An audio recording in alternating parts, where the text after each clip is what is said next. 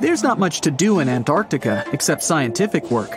You could check out the wildlife, like some cute penguins and seals, and you'd get to see the occasional whale swimming around. Antarctica is one of the biggest lands out there that's only inhabited by scientists and researchers from all over the world. These scientists dug a hole through some pretty thick ice to study the ancient air and how the atmosphere cleans itself. They used a special drill and dug a clean cylindrical hole 450 feet below the surface. Some of this ice can be up to 800,000 years old and is a good indicator of what the climate was like in the past. It's like checking out tree rings to determine how old a certain tree is, except it's more complicated than that. After the effortless digging, they decided to drop some ice to the bottom of the hole to see what would happen next. They heard some really unusual sounds.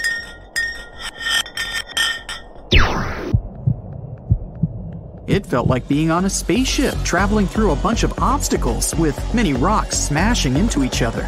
The pitches changed over the quick descent of the block of ice, ranging from high pitch and ending with a low heartbeat-like sound. The scientists were puzzled when they first heard this and dropped some more ice, only to find out that the same type of sounds were being produced, just in different variations. They couldn't tell what was down there and, more importantly, why these kinds of sounds were produced. Antarctica boasts quite a few volcanoes, many of which are under super thick sheets of ice. Scientists discovered 91 volcanoes and claimed there could be more, potentially making it the most extensive volcanic region in the world. While they were doing regular scientific research, they came across many unmistakable large cone-shaped figures underground. Some were as deep as 2 miles in the ice. Some of the peaks were over 3,000 feet tall and dozens of miles across. But on the surface, it's as plain as a sheet of paper. They may have dropped that block of ice inside an actual volcano that they were standing on, but it's unlikely. Even though the underground volcano presence was discovered by accident, there's a small chance they were actually standing on one where they had their workstation set up. It's more likely that they worked in an area where studying ancient climates is easier and less dangerous than other places. They collect ice samples and study them in a lab. It's like discovering a prehistoric insect embedded in amber millions of years ago when dinosaurs used to roam the land. But instead of little bugs, scientists study ancient dust, air bubbles, sea salts, volcanic ash, and anything else that may have come from the environment. They can practically tell how the climate was during that time. These ice samples might show that Antarctica's western ice sheet melted when the Earth's climate warmed up. If it did, then it's likely to happen again. That would mean sea levels rising, affecting coastal cities and small remote islands. But scientists aren't sure it's true, despite some evidence to back it up. The process of studying ice samples can take a week or even a year, depending on what they find. They crush or melt the sample bit by bit. And like those tree rings, the deeper the layer, the further we go back in time.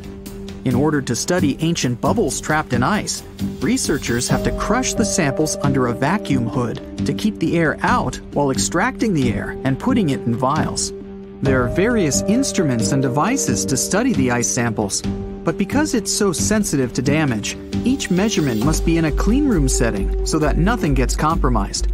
The scientists have to wear proper bodysuits and many layers of gloves and constantly get ventilated. Even something as tiny and insignificant as a fingerprint can ruin a sample. They look for certain patterns to see changes in the atmosphere's composition and temperature. But dropping a few blocks of ice down a hole wouldn't be so bad. The reason why it made such a peculiar sound is the same reason why a moving car sounds different when it's honking than when it's stationary. The scientific word for it is the Doppler effect. It's an obvious change in the frequency of a wave with respect to an observer who is moving relative to the wave source. The effect doesn't mean the frequency of the sound changes, it just shifts. And this can be said about other types of waves, like water and light. But sound waves are the most popular ones when it comes to the Doppler effect. So, when the scientists dropped the ice block down the bottom of the hole, the sound waves traveled back up and bounced around the narrow tube where they drilled. That's why they got the pew pew sound. Let's not forget that this ice block traveled 450 feet beneath us. Oil ships dig holes in the oceanic crust that go thousands of feet beneath the Earth. The Kola Super Deep Borehole in Russia is the deepest hole ever made by humans. It goes more than 40,000 feet below the surface and took almost 20 years to reach 7.5 miles. Below it is only half the distance to the mantle. In terms of the whole Earth, this very deep hole is literally scratching the surface. This wasn't a hole to dig for oil, and wasn't in the ocean either. The drilling was stopped in 1992 when the engineers found out that the temperatures were 100 degrees Fahrenheit higher than they predicted. And then it was abandoned, and it's just been a barren hole now. But that's the closest we've dug to the center of the planet. The scary thing is that some of the workers on the site could hear voices coming from within. All the way in Yemen, an ancient hole exists in Barhout, in the east of the country in the middle of the desert. It's actually closer to Oman than to the capital Sana'a. This hole has puzzled experts and locals. Unlike the holes in Russia and Antarctica, this wasn't man-made. Or was it? It's been around for many years, and the locals try to steer away from it. They don't even like talking about it, since they claim it brings bad luck to those around it, or to whoever utters its name. They claim it was created as a prison for spirits, but many rule that out. The hole is 98 feet wide and somewhere between 330 to 650 feet deep. You can also hear strange sounds coming from the inside. But according to some scientists, the well has little to no ventilation and barely has any oxygen down there. So it's unlikely that anyone or anything lives down there. The Challenger Deep in the Mariana Trench caught some low-pitched grumble sounds in March of 2016. Some of these grumbles were followed by screeches. They caught these sounds in a span of weeks, using a titanium-encased microphone so that the immense pressure of the lowest point on Earth wouldn't crush it. They had to lower it slowly as well, since it's 1,000 times the atmospheric pressure at sea level. For 23 whole days, the microphone recorded typical sounds of whales passing by and boats sailing across from above, and even rumbles of nearby earthquakes, but they still couldn't determine what caused those initial sounds. The researchers couldn't understand if the noise from the bottom of the Mariana Trench was caused by humans or was natural. They also wanted to know if these sounds affected marine life, like dolphins and whales that rely on echolocation. They still can't figure it out, but scientists estimate that the ocean is about 10 times noisier than it was 50 years ago. With technological developments in shipping, submarines, and underwater construction, the ocean will only get louder with time. Northern lights come with sounds, which nobody talks about. They're usually audible when the auroras are at their most powerful presence. Scientists were always puzzled as to what caused the faint popping and crackling, even though they were very far above us. They used some special microphones and found out that the sounds came just 230 feet above us, which is pretty low. They're caused by electrical charges gaining power in a specific region of the auroras. The electrical charges are disturbed by magnetic storms that fire up the northern lights. As a result, some tiny sparks are released into the atmosphere, causing the faint crackling and popping noise. Do you know that NASA explores not only stars, planets, galaxies, or black holes? Hard to believe, but yes. The agency also works on discoveries here on our home planet Earth. So what has NASA recently discovered? Is there life under the ice? While they were analyzing data recently, they discovered something unbelievable hiding under Antarctica's ice. And this discovery not only changes everything we know about the whole water system of the Earth, but it may also help with research about life in space. Humankind's existence might depend on understanding Antarctica and its secrets. So, the recent discoveries reveal vital information about our survival. But before we continue, let's see how much you know about this place, where it's only ice as far as your eyes can see. Antarctica is one of the world's 7 continents in the southern hemisphere. It's the 5th largest continent in terms of total area, and that means it's almost twice the size of Australia. Want to see real meteorites? Go to Antarctica. Due to its dry climate, Antarctica is one of the best places to observe space. But what's even greater is that you can find meteorites on the white surface of the continent. Scientists have already plucked about 45,000 meteorites from the ice, and they think they can see another 300,000. Since there aren't many terrestrial rocks there, it's easy for them to spot them thanks to their dark color. Antarctica's dry desert environment also helps preserve them, even the ones that fell to Earth more than 1 million years ago. And can you imagine any volcanic activity in Antarctica? It's hard. But this place is where fire meets the ice. West Antarctica is where most volcanic activity occurs. Scientists recently found that 138 volcanoes exist in West Antarctica alone. Wow! You would think that Antarctica is always cold, but no. Its coastal regions can get as warm as 50 degrees Fahrenheit. But have you ever wondered what Antarctica would look like if there were no ice? It may seem unimaginable now, but it was not always covered by ice. That was 34 million years ago, though, so nobody could tell how the continent's surface would be without the ice. But NASA changed that. They generated computer simulations and created the most accurate map of it as of today. What they saw was incredible. The continent was not flat at all, like it seemed. It's pretty bumpy, with valleys, rolling plains, and high mountains. But this was nothing next to what they had discovered under Antarctica's ice. So, what is it? Drum roll, please. NASA found 2 new subglacial lakes. And what's even cooler about it is that they spotted these lakes from space. How is that? If your answer is high-tech satellites, then you're right. In 2003, NASA launched a satellite called IceSat. It measured ice sheet mass balance and cloud and aerosol heights. The satellite also helped create the ice-free map of Antarctica. In 2010, the European Space Agency launched the second satellite, Cryosat-2.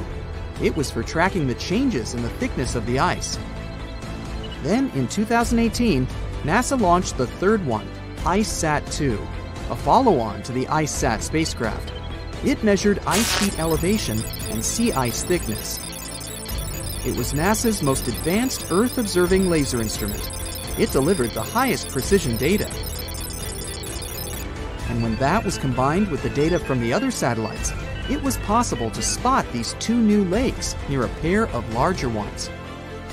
But how is it possible that these lakes exist in the first place? The average thickness of most Antarctica ice is approximately 1.2 miles. However, it can get over 1.8 miles thick in some places, especially during the winter. So, you might think that there's nothing under there, but science says otherwise. It's not quite possible to see it with your bare eyes, but the continent's ice is slowly but constantly flowing in different directions under the force of its weight. But scientists could not figure out how water moved for many years. That started to change in 2007, when data gathered from the IceSat provided insight into what hides beneath the surface. They first discovered an entire network of meltwater lakes connected under Antarctica's fast-flowing ice streams, and there were hundreds of them. Scripps Institution of Oceanography glaciologist Helen Amanda Fricker figured that the elevation changes measured by IceSat happened because of the dynamics of these lakes. They did not hold meltwater statically. Instead, they were filling and draining continuously over time through a system of waterways. And as they did that, the ice above rose and fell. But where do they drain? The ocean, of course, and it drains a lot. A recent study, co-authored by Fricker, found that the drainage of one lake flushed as much as 198 billion gallons into the ocean in only 3 days. Countless mysteries about how nature works are still waiting to be solved.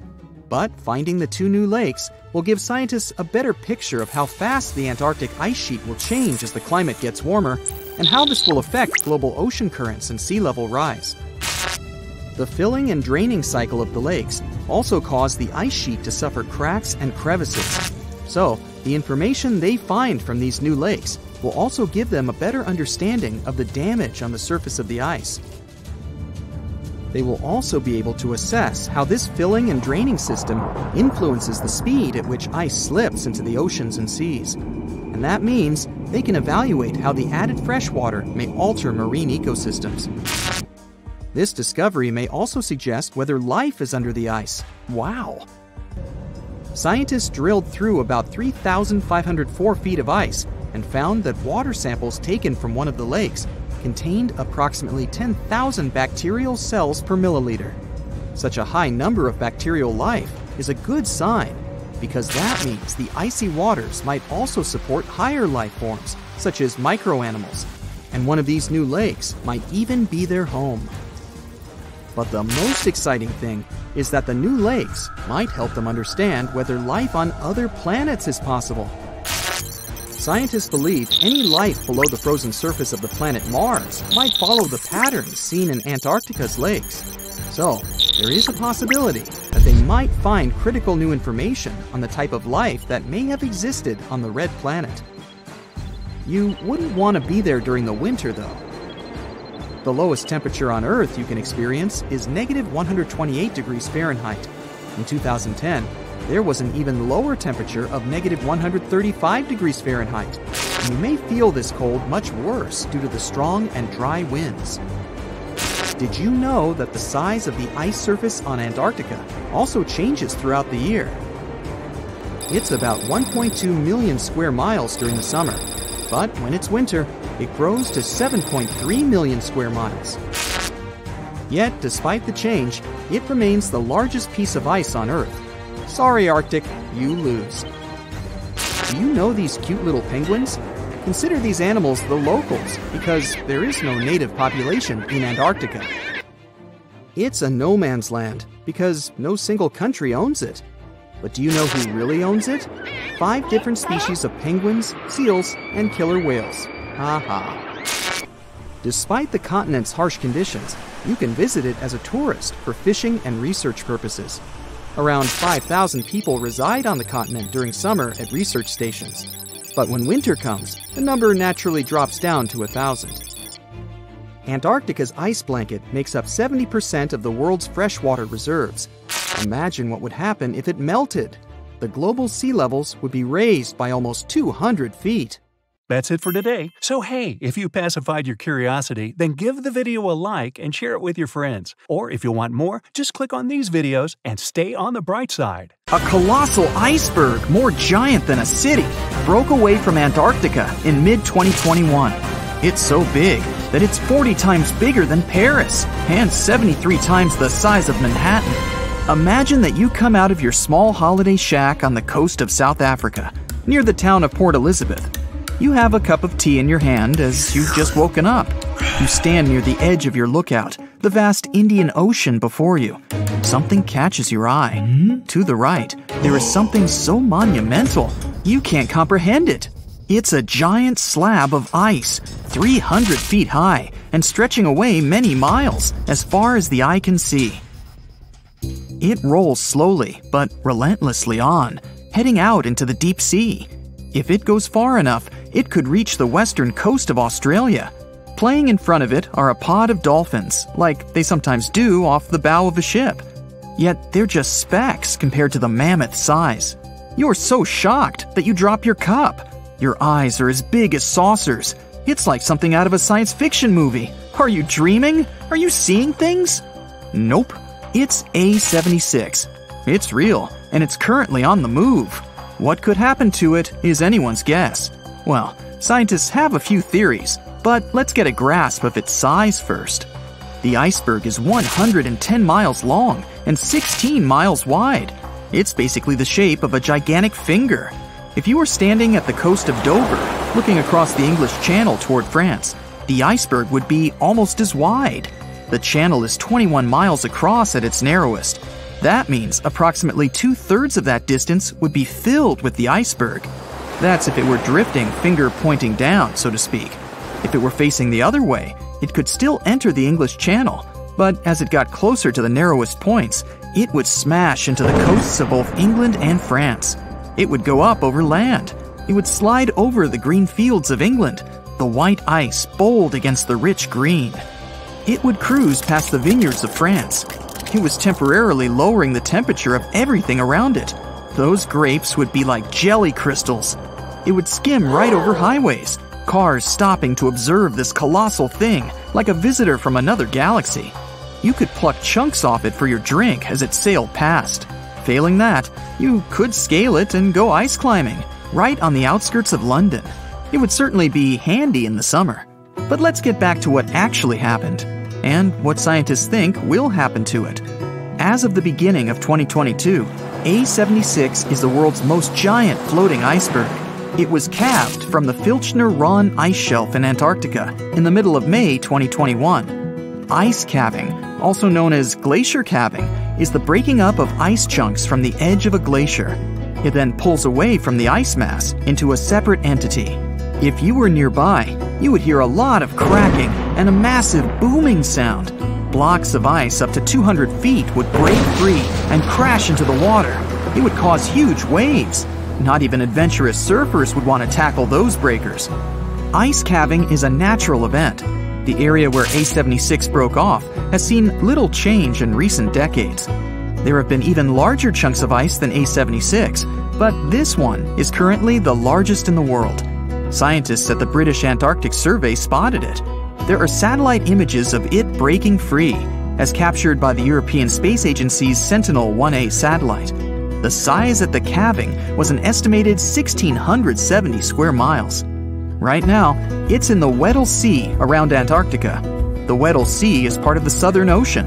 It was named after the Scottish sailor James Weddell, who entered the area in 1823. Scientists have deemed the Weddell Sea to have the clearest water of any sea. Imagine peering down into its depths from a boat. What a fantastic view it must be. The area is full of whales and seals. As you look down, you may see killer whales, humpback whales, minke whales, leopard seals, and crab-eater seals. And if you look towards land, you'll likely see a colony of Adelie penguins. They're the dominant penguin species in this area because they adapt to the harsh environment. In fact, this is the only location in the world they live. What an incredible array of wildlife to observe, all from the comfort of the ship's deck, while you drink another cup of hot tea. It gets pretty cold in these parts. To get an idea of what could happen to A76, scientists refer to other data, such as the even more enormous iceberg called A68. It was calved from the ice shelf known as Larsen C off Antarctica in 2017. While it may be exciting, though a little daunting, to think of it also sailing up the English Channel, A68 floated out to warmer seas and, by early 2021, had all but dissipated. That was a relatively quick demise. Some icebergs have been observed floating around for up to 18 years. Suppose they remain in the relatively cold waters. It all depends on where A76 decides to go. Satellites have helped scientists keep track of these monstrous movements, whereas they would go unnoticed in the past. That's how they know that by day 148, this iceberg had split into 3 fragments, imaginatively titled A76A, A76B, and A76C. The numbers might be boring, but they're based on the Antarctic quadrant in which they were first sighted. If these enormous chunks do break up entirely, it will not add to rising sea levels because it was already part of the floating ice shelf. Imagine these ice chunks in your glass. They already take up a certain amount of space. They will simply change form into water. Icebergs like this one are different from glaciers or ice sheets found on land. Those are the things that help to raise sea levels when they break off and melt. For example, if the whole of Antarctica's ice sheet were to melt, it could raise sea levels by nearly 190 feet. If you think A76 is enormous, and it clearly is, there was another that makes it look small in comparison. On record, the largest iceberg was sighted in November of 1956, 150 miles west of Scott Island in the South Pacific Ocean. Ironically, it was seen by a ship known as the USS Glacier. It was sized over 12,000 square miles. This iceberg was larger than the country of Belgium. What may happen to the chunks of A76 will depend on a few factors. Ocean currents can make a significant impact, and wind direction and speed can too. They may move closer to coastlines, where they can freeze into pack ice. They can also drift into shallow waters and hit the seabed, called seabed gouging. The deepest part of the iceberg can act like the keel of a boat. It digs into the ocean floor, but the sheer size of the iceberg keeps it moving. Soon it's tearing up the floor, creating a long, narrow furrow or a gouge. Fish would scatter, the earth would shake, the noise would be tremendous. It's actually quite common in offshore environments near where ice is found. You would not want to be scuba diving nearby when one of these rips through. However, it would make for a spectacular sight. Generally, icebergs deteriorate through melting and fracturing, which, as you can imagine, changes the mass and the surface area. Combined with wind and ocean currents, it can make iceberg modeling difficult. As for A76, we'll just have to wait and see. Before we go, let's return to our imaginary voyage down the English Channel. The island of ice, 73 times the size of Manhattan, with its gigantic frosty finger pointed down toward the Celtic Sea, rolling steadily onwards, unable to be stopped. Hundreds of thousands of people have flocked to the coasts of both England and France to watch this extraordinary spectacle as it cruises by. On top of the ice, there are thousands of penguins playing happily. They almost look to be waving back to the abundance of sightseers who cheer them on their way, the children jumping with joy at the most spectacular sight they've ever witnessed.